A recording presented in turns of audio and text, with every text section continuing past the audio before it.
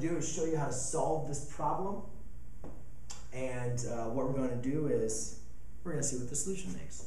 So first of all, when I do a problem, I always want to make sure that I can simplify it as much as possible. So what I notice I can do is I can use my distributive property to simplify the right side.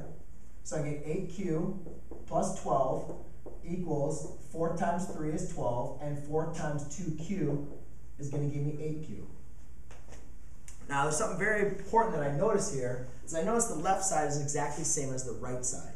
And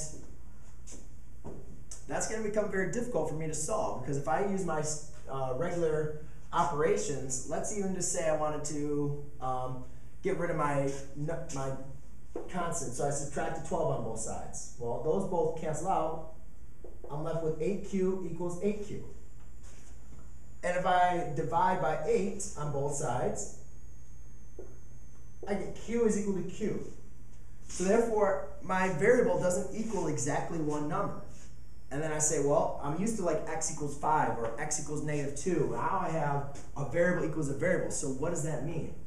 Well, let's pretend q equaled 3. Then 3 would equal 3. And is that true? Yeah, of course it's always true. What about if I did 4 is equal to 4?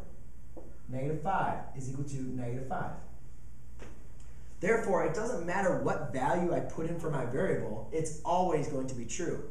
Therefore, this equation has infinitely many solutions. So there's not just one solution that makes this equation true that we're used to solving for. There's infinitely many. It does not matter what number I put in for x or q in this matter, my equation will always be true.